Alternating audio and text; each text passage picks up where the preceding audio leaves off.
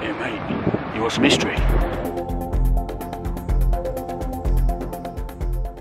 Back in October 2018, I flew out to Spain to see my brother David, an English teacher and actor by training.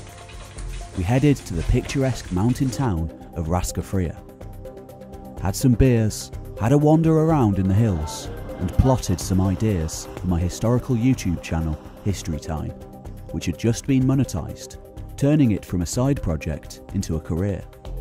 One of those ideas we had was for David to take over the narration on my second channel, Voices of the Past.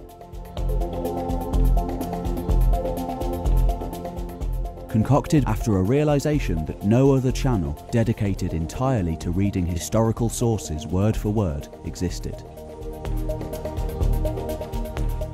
Fast forward again, it's January 2020. Our side project, Voices of the Past, has just hit 100,000 subscribers. And History Time, 250,000. I'm off to Spain again for our annual meeting, this time to the beautiful city of Segovia, home to Celts, Romans, Moors and Spaniards. What plots will we come up with this time?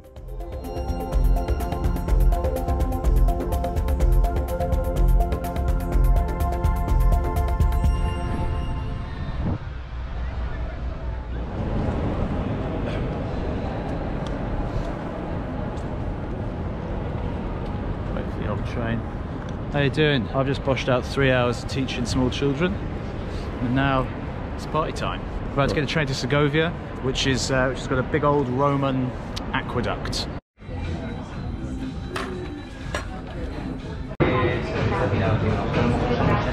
We definitely didn't just accidentally come in here and discover that it was a sort of like a 5-star restaurant. This was definitely a choice that we made. No, we need a better sound than that. Oh yeah, this one. Oh no. No, yeah, made out of plastic. How sick is this?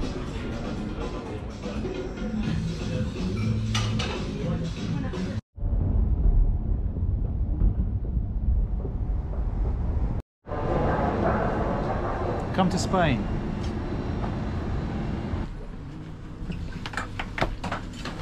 Quite intense.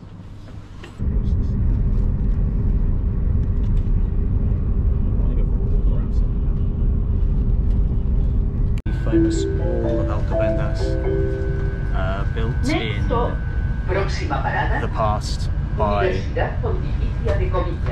the Spanish.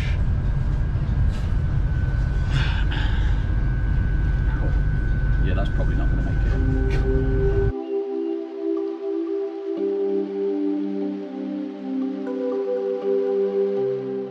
it. By the 1st century AD, the Iberian Peninsula had been home to cities and civilizations for thousands of years.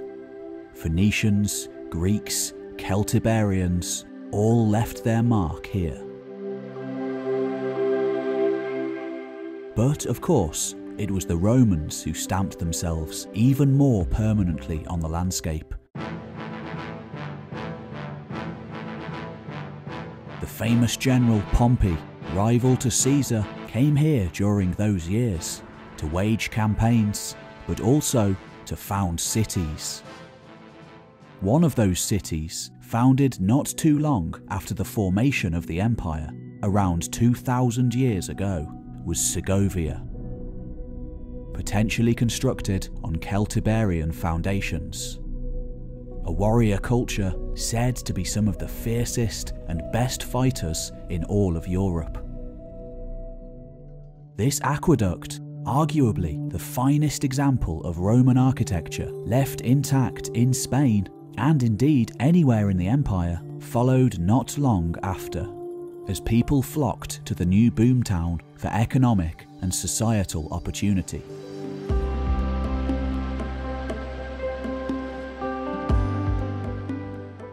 Later, when Rome fell, the city entered a lengthy decline. Hemmed in, but eventually merging with Visigothic invaders, until the Arab conquests of the 8th century led mostly to its abandonment.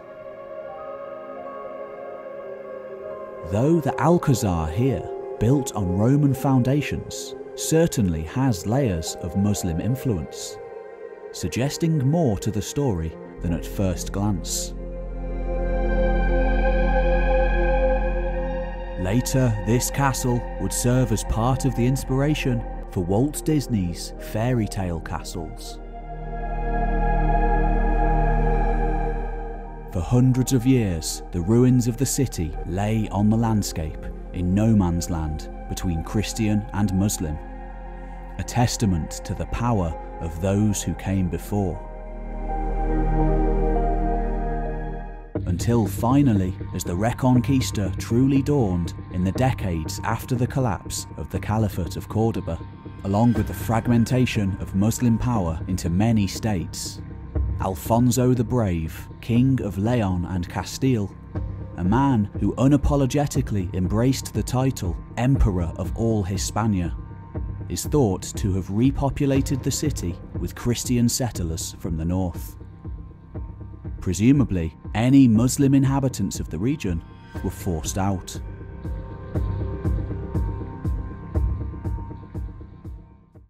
In the centuries to come, the city became an important trading centre and manufacturer of textiles, resplendent with beautiful examples of Gothic architecture.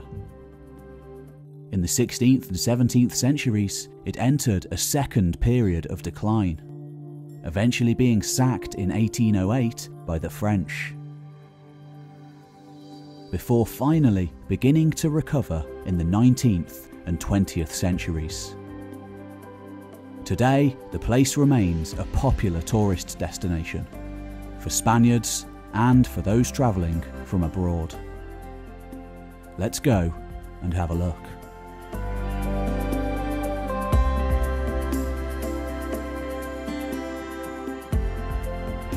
He's had a little sleep, A little crash. and he's ready for some history. Back into business.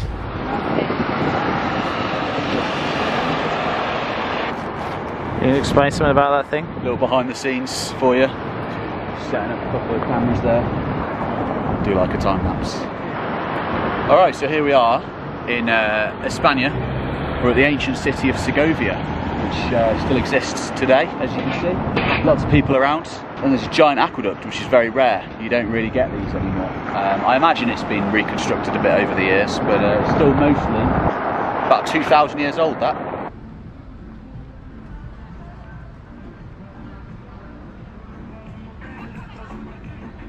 So, 1st century AD, Roman Emperor Augustus comes to power.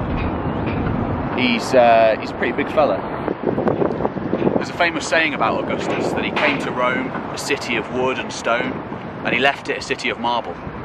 And a similar sort of transition happened all over the empire. In Spain, in Roman Palestine, in Britain, all of these places, you get cities popping up around this time. All of them very similar, very similarities between all of them. And we'll look at that in a future history time video. Is that aqueduct made of marble then?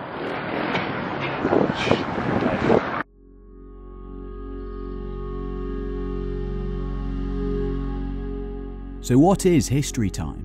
Well, it's a hashtag I used on some historical posts I did back in 2014, whilst interrailing around Europe. It wasn't for another 3 years, however, that I uploaded my first video, being pleasantly surprised that no other channel had already taken the name. You can still watch that video and see my immensely questionable editing skills. At one point my phone goes off, and apparently I just left that in there. At the time I was working minimum wage day jobs and writing endless amounts of unfinished science fiction. I can't really remember why I even uploaded that video, and I certainly didn't expect it to go anywhere, let alone become a career. If I have one piece of advice for anyone in a similar situation to me, it's this: just start the project. The rest will fall into place along the way. All I was a history graduate wishing to get into the field somehow, but no idea how to do it. It doesn't matter if you don't know where you're going, just start the journey anyway. Upload that video, start that blog, just do it, and you'll find out where you're headed along the way. And don't do it for anyone else, just do it for yourself. Just do it! Fast forward another 3 years, and that one questionable video has exploded into a library of over 100, along with other channels to complement the main one. And I'm delighted to say, we just hit 250,000 subscribers. Thank you so much, guys. I couldn't have done it without you. Now I can go to places like this and find out the epic history involved.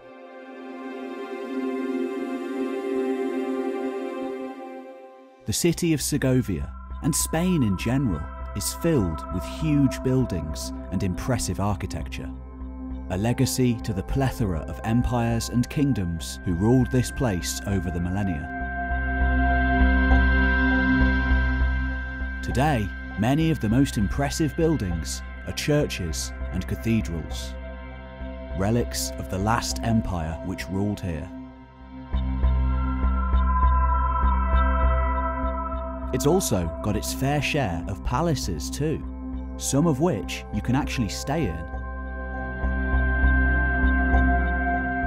We settle for a nice hotel with at least 600 years of history contained within.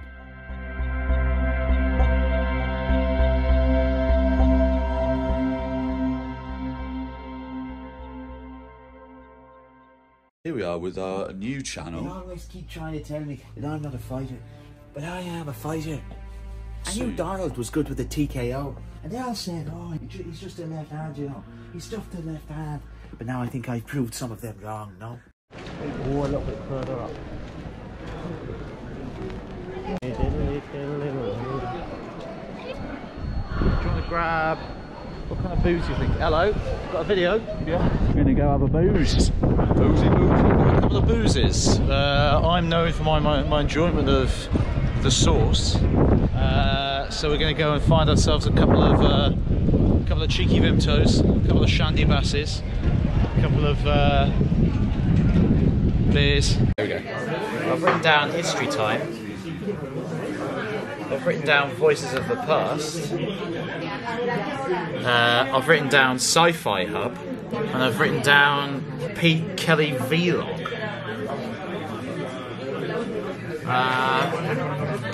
This is it. I'm going to make a few claims. It's been a while since we've done something like this. A year. Yearly. It's been a year. So, last time we did something like this is essentially the reason why David is doing Voices of the Past now. It's kind of the reason why that channel exists. Yeah, Pete was really keen on recording every single part of the Iliad, chapter by chapter, for university students. Look, I thought people would be as nerdy as I am, you know. Turns out they're probably not. I am going to do a little bit of the Iliad. That's coming up, so eventually it happens. What goes around comes around. A nice time. We've got a bit of a startery type thing here. Lovely bit of gravy in a pot. You just drink it. Looks a bit like a cup of wee. You could get away with drinking this in England. Do it all the time. Yeah, Spain, place where dreams are made. What, you can drink a cup of soup in a restaurant? Gracias. I'll tell you what. Good bread in Spain. I got an English menu just to be safe. This evening, we decided to indulge in a local delicacy, suckling pig.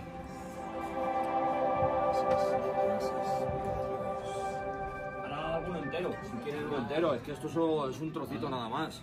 No, sí, pero podemos ver. Vale, sí. ¿Bien? Gracias. Nada.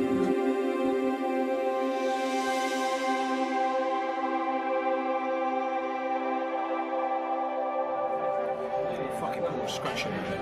It's just pork scratching. I've written on a piece of paper, moonshots.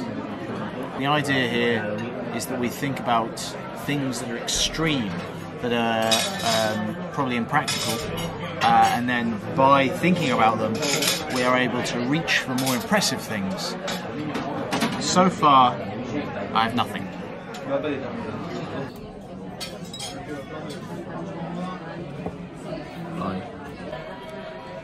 There's a video, just looking back to Peter's videos, there's a video here a year ago, 7 minutes long, and it purports to cover Homer, the Trojan War, and the late Bronze Age collapse.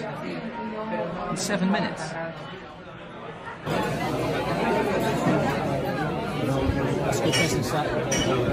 Bit of weather. I didn't realise, hello, pig. I feel guilty now.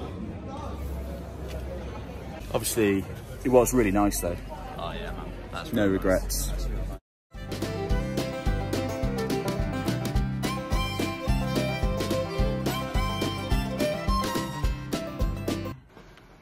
New t-shirt, lads. Yeah.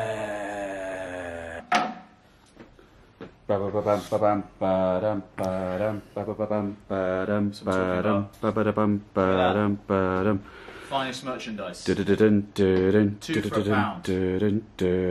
You'll have to cut that, won't you? It's a nice brisk morning. Yeah, man, I like it. It's nice. We're on search for some grub.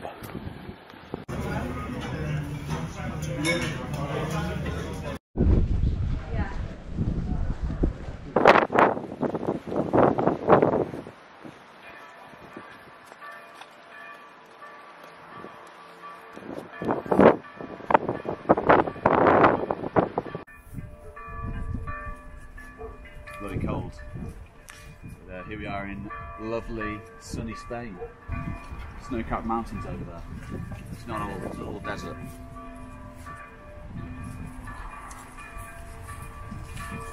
Is this a gimbal? Yeah. That's nuts. Segovia. For the 15th time, we are introducing where we are. In amongst it. So, We've got all that, yeah. we tried to go for a walk. We ended up here. Not more Spanish than this, eh? Not more Spanish than this. What your business, this, eh?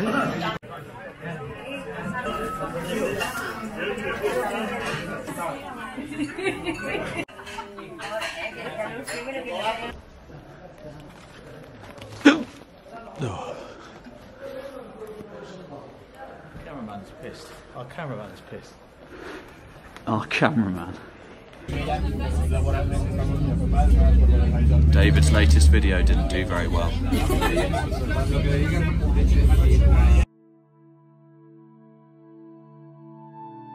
Wow, it's been 3 years since I started History Time.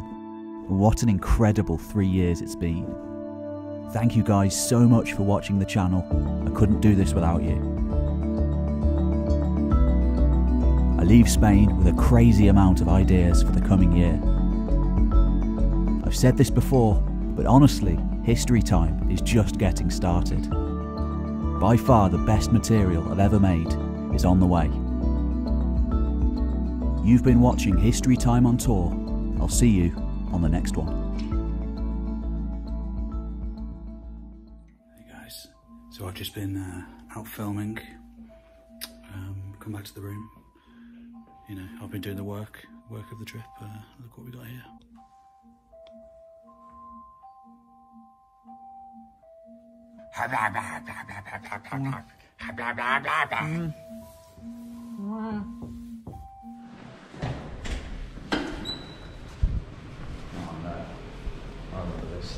David, I run History Time. This is my brother Pete, who runs Sci-Fi Hub. I'm just happy to be involved, you know. He's happy to come along. Our third brother, Kevin, he runs Voices of the Past. Sadly, he couldn't be here. He's got no legs. This is where David lives. It's a bit of a desolate wasteland. There's no one around really since all of the issues last year. Look how grim it is. And there was a bit of a poison gas cloud that was released into the atmosphere. I just want to be clear that this is the iconic holiday destination Spain. Looks absolutely dog shit. Lads on tour. This is it. It's early. It's early. I've got to go to work. I'm gonna go do some typing. Buy a toothbrush. See ya!